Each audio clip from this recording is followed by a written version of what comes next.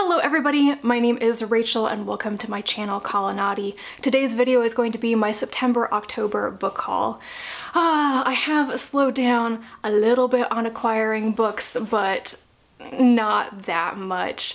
If you're curious about reading statistics and my book buying budget for the year, I have to do an update on that eventually, but I have now slightly exceeded the cap on my book buying for the year, which is not a terrible thing. It's not like I'm spending money I don't have, but I have maxed out the book buying budget and I need to be more careful for the last couple months of the year. But I'm actually going to start off with this book haul with the books that I requested for review. I recently saw that the physical arcs of a couple of Tor.com novellas were available, and I wanted them so badly I finally got up the guts to email them and ask if I could get some review copies, and they said yes and sent me some things. So the two that I asked for are Miranda and Milan by Katharine Duckett and The Haunting of Tramcar 15 by P. Djèlí Clark. So Miranda and Milan, I saw this was coming in, what does it say, March of 2019, and I had to get it. So Miranda and Milan is not a retelling of The Tempest by Shakespeare, but it seems to be set after the events of that play. I should just read what it says on the back. Debut author Katharine Duckett reimagines the consequences of Shakespeare's The Tempest, casting Miranda into a Milanese pit of vipers and building a queer love story that lifts off the page in whirlwinds of feeling. And it has a ton of praise on the back from a bunch of authors that I think very highly of, but I think it has a beautiful cover. It sounds very interesting. I find that The Tempest by Shakespeare is one of the most intriguing plays I've ever read by him. I didn't completely understand it when I read it, but I thought it was gorgeous, and I'm really interested in reading a story that kind of riffs on the elements of that. So I'm really looking forward to this one. And then The Haunting of Tramcar 15. I read Clark's previous Tor.com novella, The Black God's Drums, a couple weeks ago and really enjoyed it, and then I saw that he has this next one coming out in February of 2019, and it's set in the same world and the same like alternate history fantasy version of Cairo as his short story or novelette called A Dead Gen in Cairo, which I read a couple years ago and really liked. I especially liked the feel and the setting of it, so yeah, it excited me a lot to know that there's another story set in that world. So this is what this one says. Cairo, 1912. The case started simply enough for the Ministry of Alchemy, Enchantments, and Supernatural Entities. Handle a possessed tram car. Soon, however, Agent Hamid Nasr and his new partner, Agent Onsi Youssef, are exposed to a new side of Cairo stirring with suffragettes, secret societies, and sentient automatons. It's a race against time to protect the city from an encroaching danger that crosses the line between the magical and the mundane. That sounds like my kind of thing. Hopefully it's not like a scary ghost type story with the haunting aspect of this, but more just, you know, fantasy and figuring out the magical stuff going on. So yes, that one. And then they sent me this, which is Middlegame by Seanan McGuire. So let me read the back of this for the first time. Meet Roger. Skilled with words, languages come easily to him. He instinctively understands how the world works through the power of story. Meet Dodger, his twin. Numbers are her world, her obsession, her everything. All she understands, she does so through the power of math. Roger and Dodger aren't exactly human, though they don't realize it. They aren't exactly gods either. Not entirely, not yet. I think I'll stop there. Hey, language and math, gifted twins. I think I'm sold on that one actually, now that I think about it. All three of these are of course 2019 releases, and I will probably talk about them later closer to the actual publication dates, though I may have to jump in and read the novellas right away. We will see, because I'm really taken with all three of these. But now moving on to things that I have purchased for myself, I'll start off with the used paperbacks, as I don't have too much to say about any of these actually. I have basically been using book swap sites for the last 2 years and just getting nice cheap reading copies of things. So a couple of my wish list items came up. I finally got a copy of Sideshow by Sheri S. Tepper. This is the final book in the Arbai series that begins with Grass and Raising the Stones. And I read a bit of the back. I don't want to like spoil things for the previous book, so I'm not going to really describe it that much, but this seems to also include the Hobbs land gods, which were very, very important in Raising the Stones, and I freaking loved that book. It's my favorite book by Sheri Tepper, so I'm hoping that Sideshow is more like Raising the Stones and less like Grass, because I didn't really like Grass, but yes, I have been trying to get a copy of this for quite a while now, and I finally got one. And then I got another Tepper book. This is The Family Tree, and I haven't read anything about it. It's just by her, so I got a copy. Police officer Dora Henry is investigating the bizarre murders of 3 geneticists. Meanwhile, strange things are happening everywhere she turns. Weeds are becoming trees, trees are becoming forests. Overnight, a city is being transformed into a wild and verdant place. And strangest of all, Dora can somehow communicate with the rampaging flora. A potential civilization-ending catastrophe is in the making. Well, okay, it uses the magic word geneticist, and so if it's at all maybe kind of scientifically accurate, I might really like that. So yeah, this is not a title by Tepper I've ever heard anybody talk about. I just didn't have it at the library, so I put it on a wish list and I got a copy. And much in the same vein, I'm just sort of collecting copies of the books to read eventually, but I don't know that much about them. I got Sethra Lavode by Stephen Brust. This is another one of the books in his Kavren Romances series, which is set in the same Dragaran Empire world that his other series, the Vlad Tauto series, is set in, but it's set in a different time period. Some similar characters though, like the character Sethra Lavode, there are 2 women with that name. One of them is a sorceress, one of them is a warrior. Seeing as there's a lady with a sword on the cover, I'm gonna guess this is Sethra Lavode the younger, who's the warrior. But yeah, I have one more book to collect in this series and then I'll have the complete set, and we'll probably start reading them at that point. And now we move into the story of the fantasy masterworks. So in late September, I realized that I had most of the fantasy masterworks from the Golance line, and the ones that I had yet to get and buy from Book Depository, some of them started to not be available for purchase there anymore, and I got a bit worried about it. So basically, I bit the bullet and I bought all of the remaining fantasy masterworks that I needed to get and read. And I got them all except for 2. One of them is The Anvil of Ice by Michael Scott Rowan. This is the first book in the Winter of the World series. Supposedly it's in the Fantasy Masterworks line, but when I tried to buy a used copy, they sent me this, obviously not the right edition version, but I'd never heard of this book before. I've heard of Rowan's name for whatever reason. Honestly, this sounds like a very typical hero's journey 1980s fantasy novel from the very short description on the back, including the fact that it has a quote from Roger Zelazny on the back. I swear he like blurbed everything from the 80s and 90s. So it says, "It is the year before yesteryear, and the world is yet young. The forests are filled with creatures half divine, and the seas with raiders more demon than human. Into this world that was forgotten before ours was born, where the great ice is gathering for a final assault, comes an unlikely hero, a boy apprenticed to the lost magics of metal and fire. The good news, it sounds like the boy isn't a farm boy, he's probably more of like a blacksmith's apprentice, but that sounds a little bit cliche and traditional. I don't know.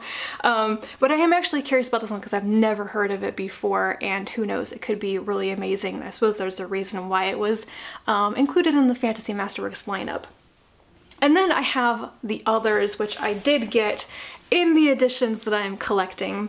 So let's start with the Tim Powers ones. In my previous book haul back in August, I hauled Earthquake Weather by Tim Powers, and that turned out to be the third book in the series, and the first two are also in this Masterworks line. So we have Last Call and Expiration Date. I don't remember exactly what order they go into, but I will read the stuff on the back here because this sounds very interesting.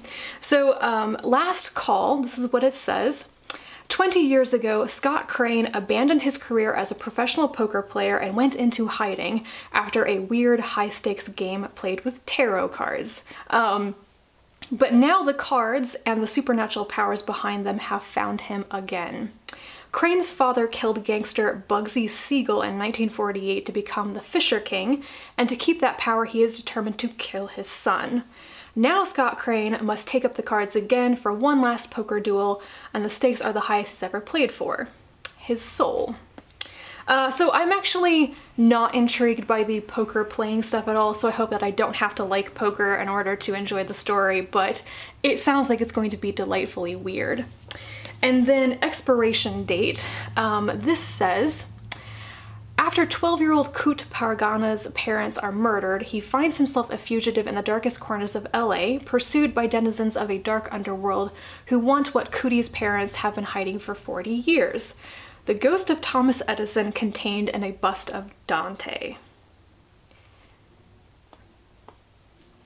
WTF, man. But Kuti has broken the bust and inhaled the ghost and is now haunted by Edison himself. This is great. Together they must learn the harsh rules of the occult world they've been thrust into and find a way to save Kuti's life and free Edison's ghost from his earthly purgatory. I think this is the second book, but I kind of want to start reading that right away. So yeah, I have heard great things about Tim Powers. I've just never actually read any of his books, and now I own 4 of them, I think, so I should, you know, read one of them. Next, I have The Dragon Griaule by Lucius Shepard. I know Shepard's name, it comes up all the time, but I'd never heard of The Dragon Griaule before, but this is not a novel, it's a collection of stories, I suppose, about the dragon. So it just says, this is the definitive tale of the Dragon Griaule, a beast so immense its body forms part of the landscape. And yeah, I find the cover of this one to be particularly appealing. I like the blue-gray scheme going on here. The illustration here is by João Oliveira, or however you pronounce that, so yep, that's attractive. And then some shorter ones. The Broken Sword by Poul Anderson, who is another famous name, and see these 4 columns of text? Those are all the things that Poul Anderson wrote. I guess he was a little bit prolific. So this seems to be like a Norse Viking inspired fantasy. We've got mentions of the sword Tyrfing, Thor, Yggdrasil, a human child kidnapped and raised by the elves, an ice giant, etc. I think I get the gist of that. Maybe I should describe it more, but I haven't read it, and whatever. Then The Circus of Dr. Lau by Charles G. Finney. This is a very old masterwork. This was originally published in 1935, and apparently it won one of the very first National Book Awards. That's very interesting. And this reminds me so much of the premise of Something Wicked This Way Comes by Ray Bradbury, because it is about a strange circus that arrives in a sleepy southwestern town during the Great Depression and changes the lives of the town's residents. And okay, I sort of liked Ray Bradbury's kind of take on that. We'll see about this one. Also, apparently it's been made into like a famous movie called Seven Faces of Dr. Lau, and I think I've actually heard of that one. And the last one is Grendel by John Gardner. This is apparently a retelling of Beowulf from the monster Grendel's perspective. And yeah, I guess it's a pretty famous work as well, kind of what Gardner might be known for. I honestly had never heard of John Gardner before I looked this book up. So I have actually read Beowulf many years ago, about half of my life ago, and I'm not sure if I really want to reread it before I go into this retelling. We'll see. But it is relatively short, and I hope that I will like it. I don't actually remember what I thought about Beowulf. And now we're down to the last three things, which is the last three things that I bought. In October, Small Beer Press had a 50% off sale for a couple of days, I think. It was in celebration of Kelly Link getting a MacArthur Foundation grant. Kelly Link and her husband run Small Beer Press. So I had to take the opportunity to get a couple of things, and I ordered 3 things. I got 2, and they accidentally sent me the wrong book for one of them, which, you know, it happens. So I got the 2 that I was most interested in getting, so that is perfectly fine. The first one is The Cereal Garden, The Complete Armitage Family Stories by Joan Aiken. I read another one of her collections, The People in the Castle, which is right up there, earlier this year, and I really liked it. I loved the way that she wrote her stories for children, for adults, the vibe of them. They are fantasy blended with kind of the modern world, though it has kind of an older feel to it, like a world of the 1950s almost. Anyway, reading that collection just took me back to the way that I felt when I was reading stories when I was very, very young. I can't quite put that into words, but it's a very specific feeling and incredibly nostalgic. So I needed to get more by Joan Aiken, and I thought this would be an interesting one to pick up because it is the complete collection of stories she wrote about this Armitage family, a mother, a father, and their 2 children. And I've read the introduction and the first story, and it was a lot of fun, so I think this whole thing is going to be delightful. And the other one is kind of a newer release. This is Terra Nullius by Claire G. Coleman. Coleman is an Australian Aboriginal author, I believe, and this book kind of got shortlisted for a ton of Australian awards a year or 2 ago when it came out there, and it's been published in the US for the first time this year, I think. So I noticed this first because the cover is totally my thing. I love the way that this book looks. But it also sounds pretty interesting. I'm actually going to read the description from the pamphlet because that is a bit shorter. So this says, the natives of the colony are restless. The settlers are eager to bring peace to their new home, and they have a plan for how to achieve it.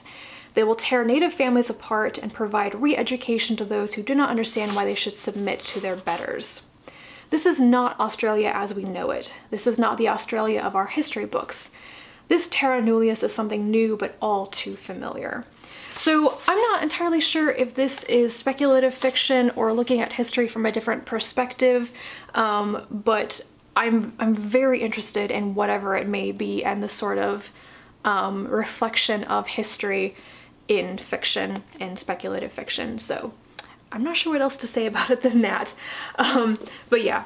And then this final book, I actually ordered a different book and they sent me the wrong one by accident, but sometimes, you ever just feel like sometimes you get a book, the universe puts it in your hand, and you should just not complain and just read it because why not? That's kind of how I feel about this. So the one they actually sent me has quite an interesting title. This is Skinny Dipping in the Lake of the Dead by Alan De Niro. It's a short story collection, and I've never heard of it or the author, but I'm gonna try reading it. It says, these stories are both passionate and political, frequently funny, surreal, or slapstick. They also connect with readers on an emotional level in unexpected and surprising ways. So I could really, really love this going into it blind because I have enjoyed so much stuff published by Small Beer Press. They definitely are my type of thing. On the other hand, they have published some particular types of short story collections that I don't like, some sort of like slipstream short fiction, which is not really my thing. So we will find out what this one is. Wow, the end of this video is going to be really rough. I have just been interrupted multiple times by the mail lady showing up, by the dog needing to go outside, just all the stuff. So that is my September-October book haul. Do let me know if you are interested in any of these books, or if you have thoughts on them, and if you've read them, if you think I should prioritize them. I would love to hear from you.